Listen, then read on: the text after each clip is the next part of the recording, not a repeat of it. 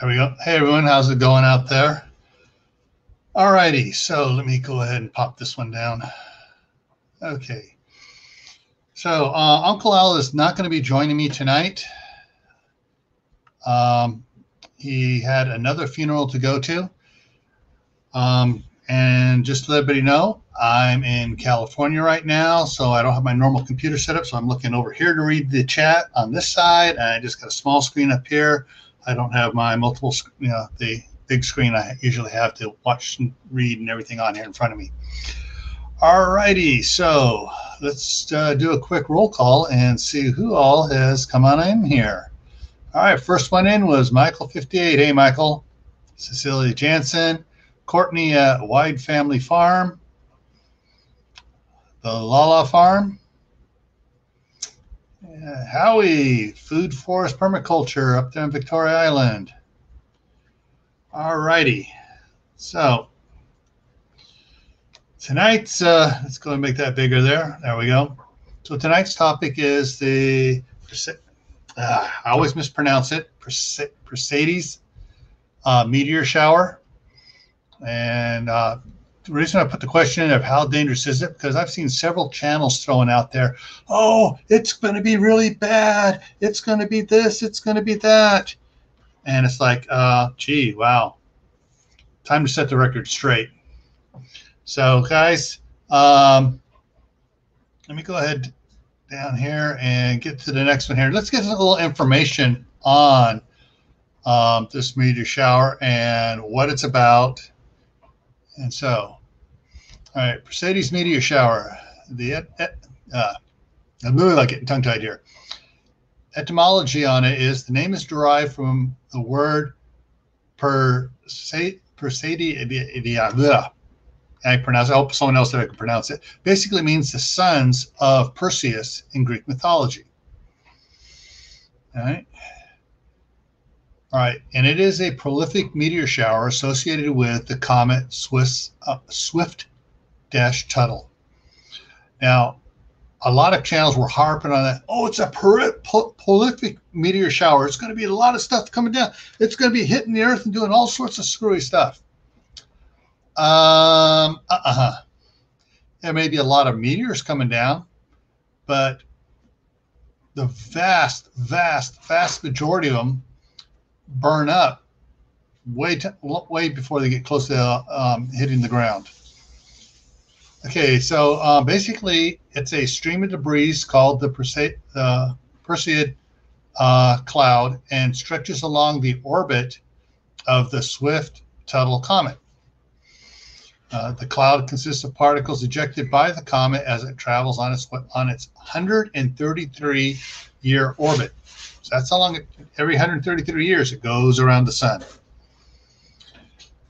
Now, I don't know if everybody out there remembers their science and stuff, but comets and stuff, the tail of the comet always points away from the sun. That's because of the energies coming off the sun, the particles, the cosmic gases, everything else forces the particles away from the comet. And the comet puts out a lot more the closer it gets to the sun.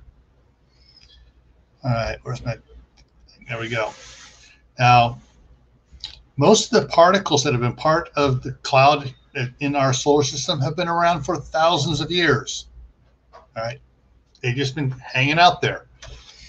They're caught between the gravitational pull and the their orbit and stuff that tries to pull them away. Anyways, they're pretty much stationary, most of them are, until the Earth passes through the cloud. All right. There was also a relatively young filament of dust in the stream that was pulled off the comet when it passed in 1865. So, and so basically what that does is like for tonight, it'll give you an extra early, and last night extra early, mini peak of the day before the maximum shower hits. The dimensions of this cloud is, yeah, Keith, the sky's falling, the sky's falling. Hey, C&J's Oregon Homestead. All right, so the dimensions of this cloud in the vicinity of Earth's orbit is estimated to be approximately 0.1 astronomical units, which is an AU, which is the distance from the Earth to the Sun. That's an AU. So it's a tenth of that. That's how it is, how wide it is across. And it is 0.8 or 8/10 of the distance to the Sun. That's how long it is in the Earth's orbit. So basically, the orbit's like this. It's 8/10 of an AU this way, and its wide is 1/10 of an AU. All right. So yeah, just call me. Oh, forget it. I was gonna say, what's his name that they used to do all the science shows on it. Anyways, Ryan the Gamer's in here. Hey, Ryan. All right, Keith. Answer to your question about Uncle Al or Will. Uncle Al notified me today that he had another funeral in his small town to go to today, and Will's taking it easy for a while. Doctor's orders, so hopefully he will rest up really good, and then he'll be back with us here in a couple weeks. All righty. So back to here. So the shower is visible from mid-July. That's when you just like just little inklings of it. Little one here, a couple hours, one there, and then and it peaks up and usually the peak is between August 9th to August 14th. Depending on the particular location of the stream and dealing with our orbit, because remember, we pick up a day every 4 years, have to add in a day in there, and sometimes they'll wobble and everything. Anyways, so in general, though, on the chart, I'll show you guys later, it hits a lot of time more often on the 11th, 12th, or 13th. All right, during this peak period here, which is tonight and tomorrow night, the rate of meteors reaches 60 or more per hour. Ooh, so you're out there during watching it, you can count, basically one a minute. You'll see these coming in. Sometimes you'll get a whole bunch, and you'll have a couple minutes of nothing. Now, however, because of the showers radiant in the constellation of Perseids, they're primarily visible in the northern hemisphere, because I'll show you in one of the pictures. They're showing you where Polaris or the North Star is, and where Pleiades or where the constellation Perseids is located, and how the Perseids meteors come out of it. So I got a lot of good pictures here for you guys coming up here. As with many meteor showers, the visible rate is greatest during the pre-dawn hours. And some of the stuff I was reading on says the best time to view it is from 3 o'clock in the morning to 6 o'clock. And that's because of the rotation of the Earth and the way it's coming through, and the way that the meteors, because basically we're coming into it like I'm coming towards you, and it's rotating. So that puts it at that time as being the best time to view it. Actually, because it's rotating, the sun's over here on my left, and Earth's coming this way here, and we're rotating this way here. No, this way towards the sun. So just before dawn is when we're going to pick up the most. Now, if the sun were to suddenly go out, we would have a good showing up until what would be noontime. Some historical observations and associations. In 1835, and I'm not going to try to pronounce the Italian gentleman's name, identified the shower as emanating from the constellation Perseids. In 1866, after the peripheral passage of the Swift Tuttle in 1862, the Italian astronomer Giovanni Virginio, I can pronounce the last name, discovered the link between the meteor shower and comets. Because, hey, the comet went by and all of a sudden, whoa, we got a whole bunch more, big increase. So, all right, next line here is, okay, so here we have the one of the maps I was talking about. Let me go ahead and make this totally big. So up here, we have the North Star. And so if you're looking up to the North Star, you're going to see Perseus here. Well, if you're down in the southern hemisphere, you're not going to catch much of it. You're going to catch a little bit of it, but not much, because most of it's coming because of the way the path is. So let me go on here and show you it. So here's a backing out. So the North Star is up here. Here's Perseus. And here's the radiant area right here. And go for one more. There's another one showing. So you got Cassiopeia up here, Perseus, and you go on down to Capella and some of the others. And there's your radiant point. Everybody has the drawings of the radiant point, trying to make it simpler and simpler. Okay, so this here kind of shows how the comet's trail goes this way here and out, and Earth's orbit is this way here. Now we're looking down on the orbit. So this thing coming around like this is not on the same plane as our orbit. That's how come it only hits during this one period here. There's another one. So this shows a little bit better. So the blue is the comet, its trail, and then the orbit of the planets here, where it gets to us here.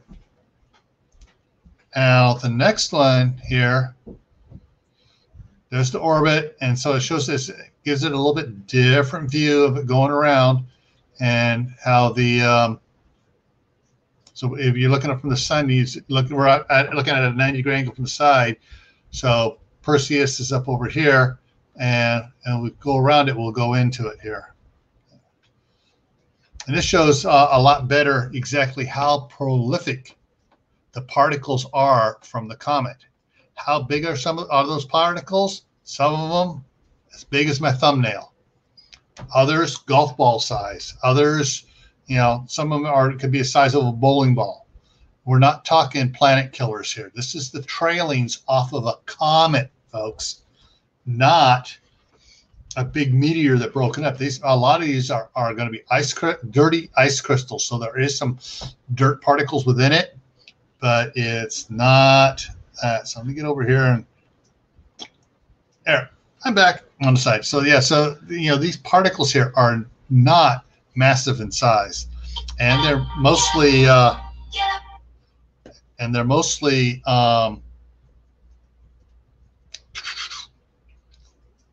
water, ice, and space dust and stuff like that. All righty. And here's one from the NBC in Los Angeles, showing a little thing of it showing all the particles and how the Earth travels through it. Plain and simple. That's how come we're getting bombarded. Basically, we're stepping through a pathway of small meteors, and like water drops. It's like going through a shower.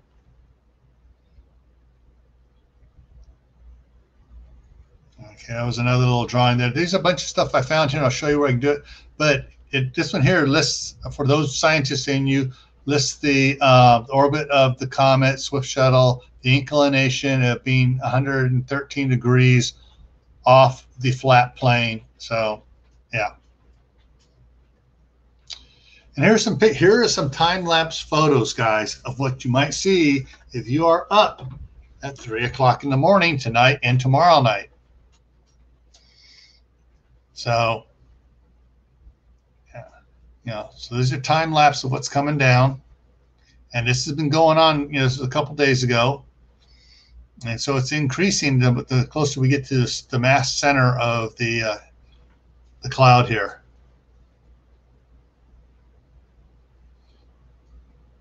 Now here you got something going in different directions because they're just kind of floating around in there, orbiting around and stuff, in the pathway here.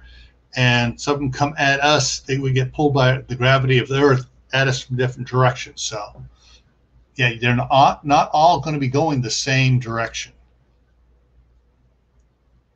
but most of them will have a central point of origin in the sky. And here's a real long one from yesterday that was posted of the streaks. Now, all the dots most of the dots are stars, but the streaks are what's coming in. And I think that's the last one on that one. Yeah. So let me go over here, put it down small. So now I can pay attention here. Let's see what's going on over here. Any more what comments are up here taking on?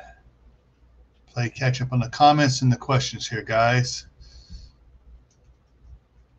Now I know, like here in California, in Martinez, we have the John Muir House, and across Highway 4 from the John Muir House is I just had it on the tip of my tongue. The name of the hill. Can't think of it. Mount Wanda. That's it. Mount Wanda. And tonight and tomorrow, the trails up to Mount Wanda early in the morning may have it is open. It's not closed down due to the Red Dragon. So there may be a lot of people up there here. Now we also have here that's to the east of us. The west of us, we have Mount Diablo, which is one of the biggest peaks in California, and looks out over a lot of flatlands and stuff. So that may also have a lot of tours that are going up there. As far as I know, they opened that back up, but according to Governor Newsom, they may have had to close it down again. So let me just go ahead and go full size here and scare the heck out of everybody. Turn down a little bit. So, all right. So basically, anyone is saying that this meteor shower and the one coming up here next month, oh, we got to watch out for it. They're really dangerous. It's going to cause a problem for us. They're feeding you a line of hokey baloney. It's not going to be bad. It's going to be very interesting to look at. In fact, hey, it's a good reason to go out there with a lawn chair and a blanket and a camera, and a pair of binoculars, and just watch the sky. All right. All right. Everybody's still around. Okay. Any questions on it, guys? Now, unfortunately, I don't have a good enough video camera to go out there and record it. Otherwise, I would record it tonight and let you guys watch that. I would show it tomorrow. But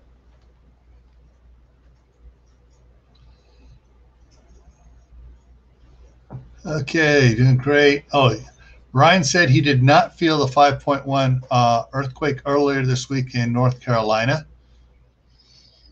Yeah, it was, that earthquake in North Carolina, even though it was a 5.1, only a 5.1. When I say only, hey, in California we get 6 and 7s, all the time. But one of the things that when I was looking at the shake map for that, it was felt in 7 different states. Back there, it was felt down into Georgia, down into Florida, Alabama, Louisiana, up into West Virginia. So there's nothing to be anything like that from this meteor shower. Yeah, and there's a comet, an asteroid passing next month, and hopefully Dave at Southern Ohio Prepping will have his new computer, and he'll be able to join me up with that one because he has a lot of data. He was looking forward to this till his computer died. As we talked about this one, the one next month, and then the one in December. Really good meteor showers and asteroid passings.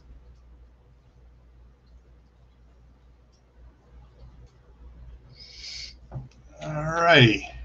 Well, I hope don't seem to be many questions about it. So I hope everybody got some. I gave you some information. If it was a little boring, you want, if you're not sure you want to watch, hey, just click on, go to type it in, and check on the Wikipedia site on it, and check on the NASA site. They'll give you good information on this. Let's see what we got going on here. Oh, so Cecilia's been watching Alaska Bush People, and Ryan's been watching Shark Week on Discovery Channel. And I've been repairing a fence. I'm going to have a video. I'm going to later start editing it tonight.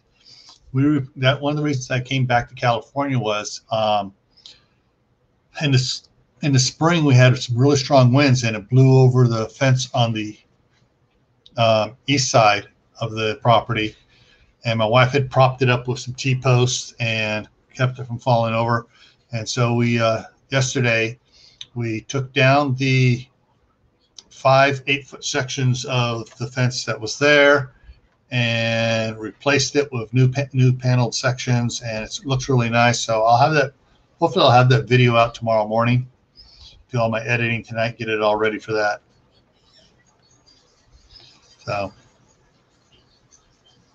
Yeah, and oh yeah, Howie's been catching sharks. Food Forest Permaculture.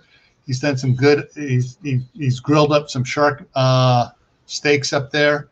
If you want to check that out, check out Howie at Food Forest Permaculture.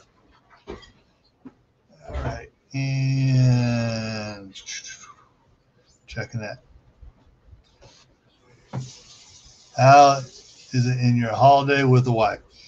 Well, let's see. We've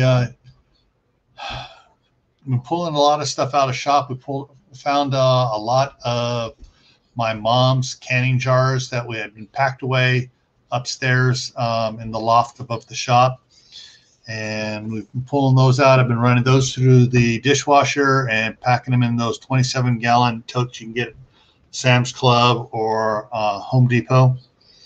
And then she went down day before Sunday afternoon. She went down to see her mom. Hey, Sean, it's Sean in Alaska.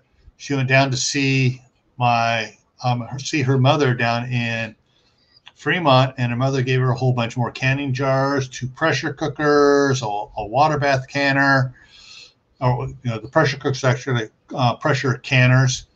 So we've been cleaning those up. I'm taking those back up to my daughter up in Idaho.